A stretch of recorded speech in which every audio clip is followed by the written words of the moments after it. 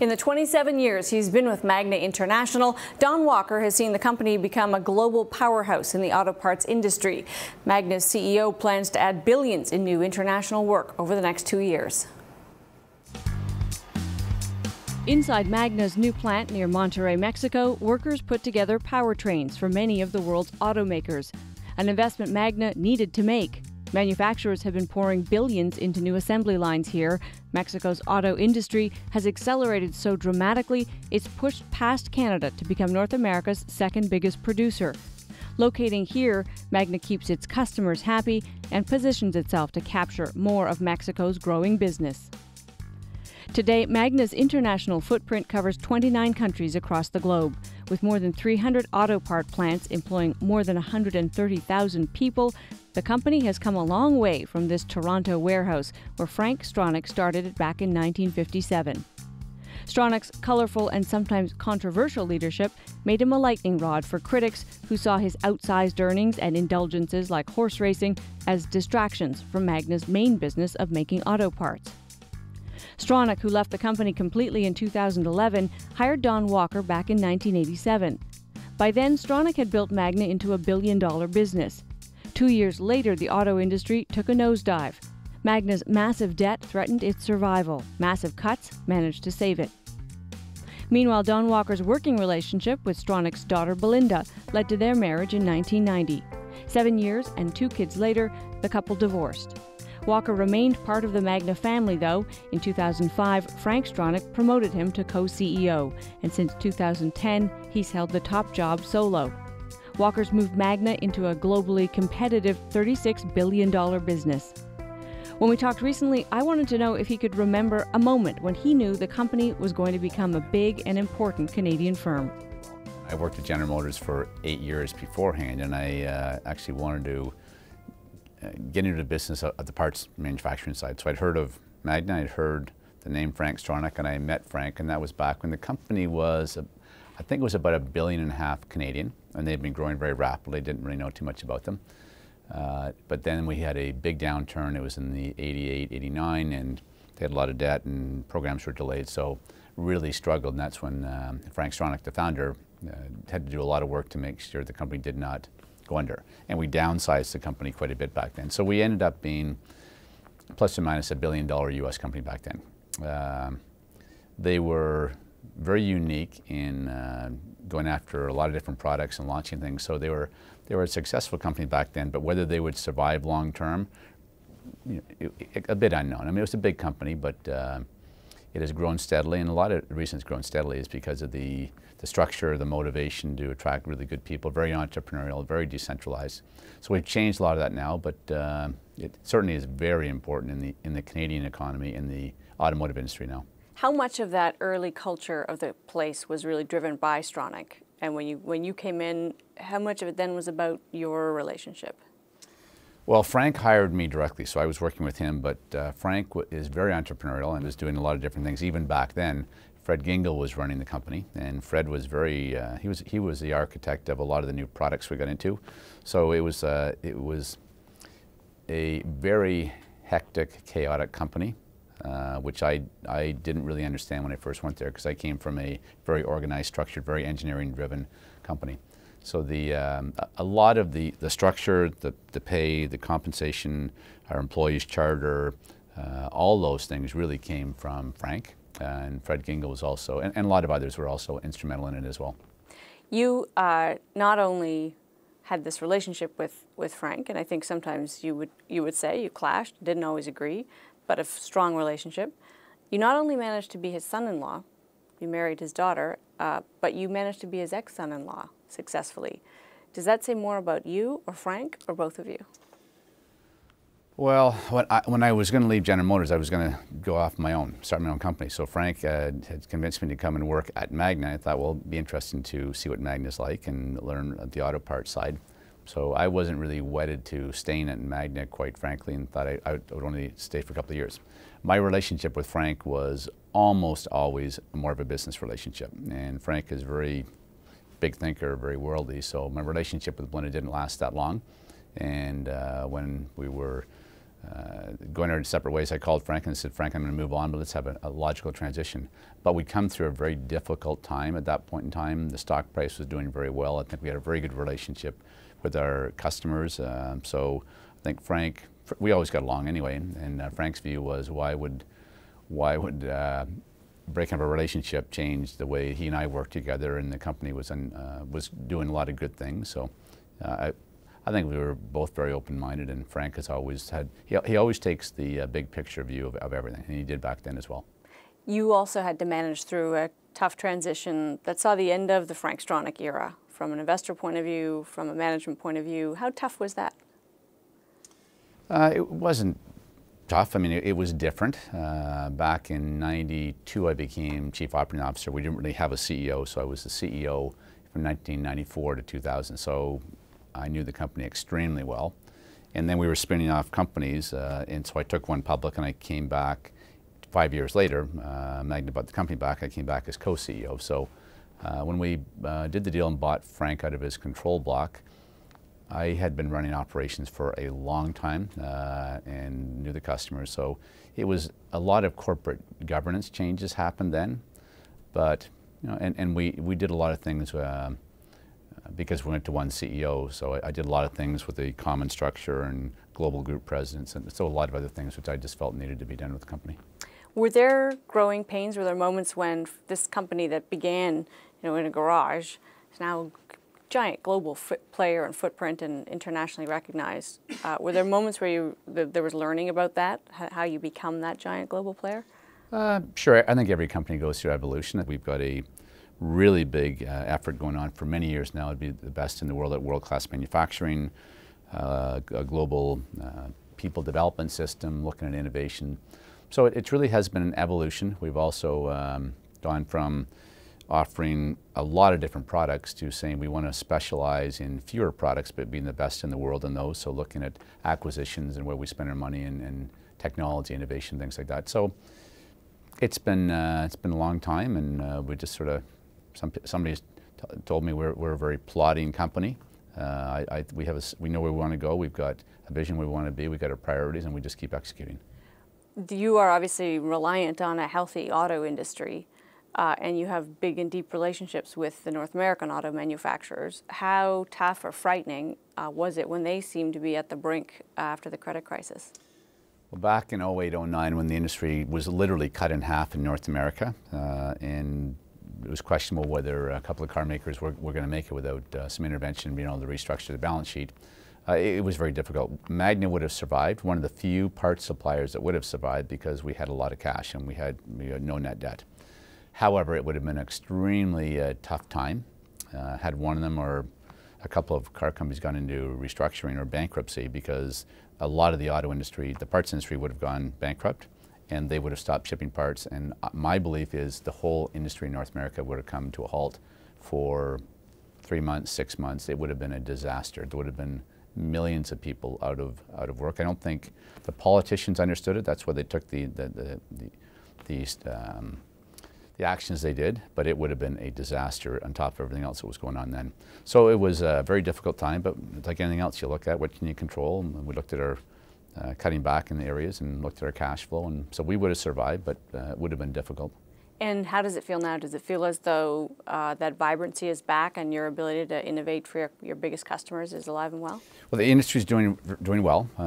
We are a very big supplier to Ford, GM, Chrysler, BMW, Mercedes, Jaguar, Land Rover. We do a lot of business with Nissan. So we're big with most of the car companies in the world.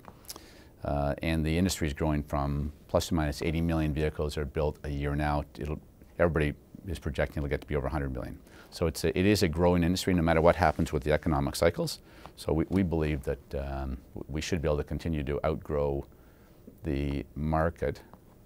The automotive industry is going up, but we think we can grow faster just because I think we're one of the better parts makers out there.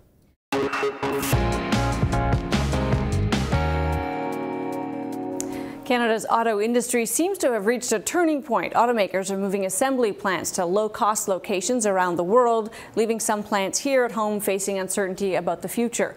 Magna International built its business supplying those automakers. CEO Don Walker plans to follow his customers wherever they go. Meanwhile, in Mexico, it's a different story. Automakers have poured almost $23 billion into production plants there in the last few years.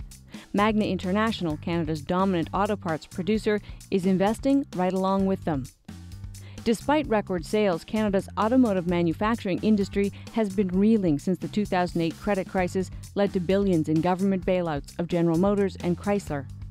Meanwhile, Mexico has passed Canada in production. We were concerned that we weren't getting the same level of investment as we did in the past. An unmistakable trend Ontario is trying to stop, appointing this former Toyota executive as the province's new auto czar, looking for strategies to keep auto assembly plants in Canada. In the second part of our conversation, I wanted to know what Magna CEO Don Walker makes of the trend and what, if anything, can be done about it. I think everybody is very motivated to try and do what we have to do, but certainly with the Canadian dollar coming back down to 80 cents the US dollar, it will help because it's at par. I think it's very difficult to compete. You need to look at trade with Europe as an example, because that a lot of people go to Mexico because of that. So I think it should be a high priority for Canada to keep the automotive assemblers here and keep them growing. If we can attract new ones, that's great as well. But I think there's a good chance we can keep the people who are here if we have the right policies and if we make sure we're competitive on energy prices and make sure anything else we may be doing are not going to put an added burden to companies that make them say, well, I'd be better off going somewhere else. Because it's a global industry, they make decisions where they can make the most money, just like we do. I think we spent about $250 million in new capital in Canada last year within Magna. And we're going to spend more than that this year. We've been averaging over $150 million for many years. So we still find it a competitive place to do business. But if all the assembly plants go, then a lot of the parts industry would go over a period of time. I was, as you know, in your Magna plant down in Monterrey, looking at exactly the allure of the Mexican market to assemble and then ship to Europe. Trade was a big theme. So, though, was productivity.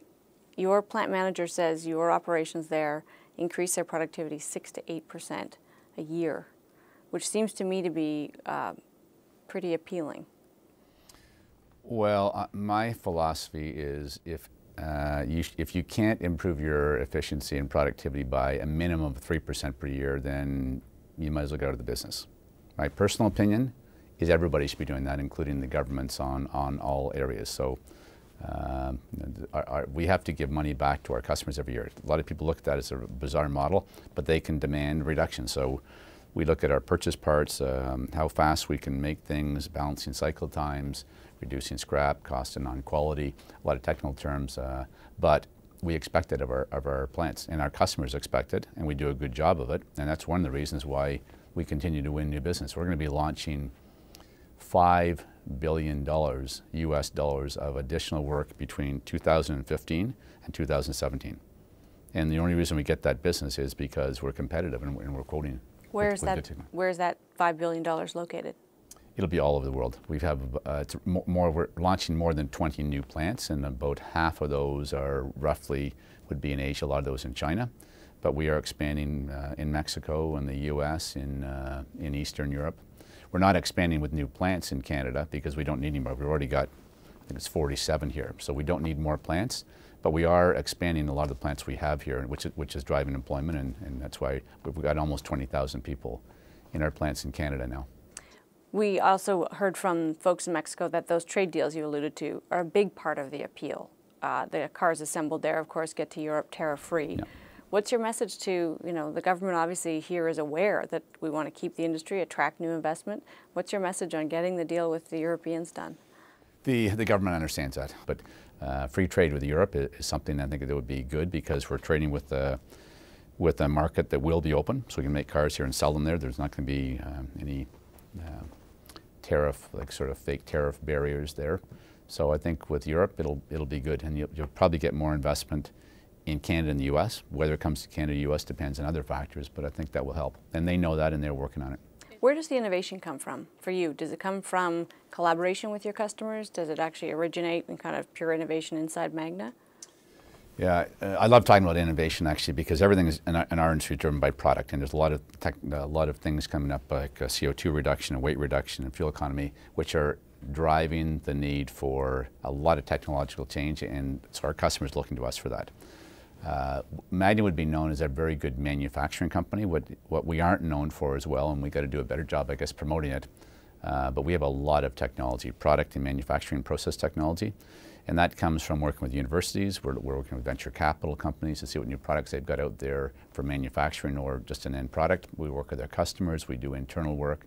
So we've been spending a lot more time recently. And long term, if we're world-class manufacturing and we have great technology, my personal opinion is we're unstoppable. Where we end up going around the world depends on where our customers want us to be.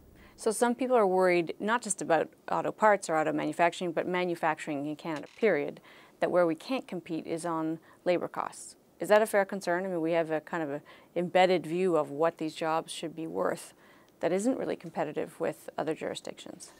Well, if you look over a 50-year time horizon, places like China used to be very difficult to compete, but their wages are going up quite dramatically, and not just for direct labor, but indirect skilled trades, engineers, program managers, that we're paying them as much in China as we are here now. So over time, everything sort of balances out. We do competitive wage and benefit surveys, so can you afford to pay somebody all in $60 an hour and compete with other regions of the world? Probably not. So one of the difficult realities of the world is I wouldn't want to be running, say, Unifor, because they want to protect jobs and attract investment, but also trying to keep their standard of living up for their employees.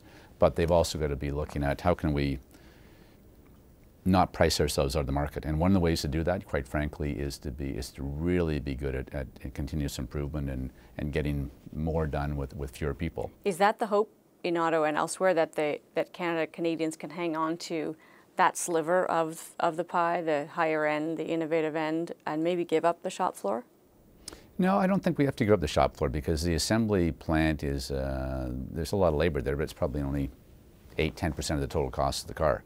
So a much bigger part of their cost comes from the supply base, like companies like Magna. So and they can shop that around the world. So if the assembly plants are at least competitive, and we can keep them here, and they can run multiple platforms and global platforms, and they're flexible, and I think we can. I was worried back in the downturn of 08–09, if it all left the continent, it wasn't coming back, but we've kept a lot of it, so I think we can remain competitive, and the parts supply industry is competitive here. So it's not easy, it's tough competition, but that's life. How big do you think Magna can be before you're through with it? We were $36 billion US last year, and the industry is roughly about $1 trillion. Take about $10,000 of parts per vehicle on average, 100 million vehicles. So we're only 3.5% of the market. We don't make every part in a car, but we have lots of room to grow, and I've yet to hear from a customer that they think we're getting too big with them. In fact, the opposite is true. If anything, our customers want us to be more competitive. They always want lower prices, but they all want to grow with us. So I don't know how big we can get, but as long as we continue to grow our top line and bottom line at a good rate, then our shareholders are happy, and then we're happy. All right. On that note, we got to leave it there. Appreciate your time. Thank you.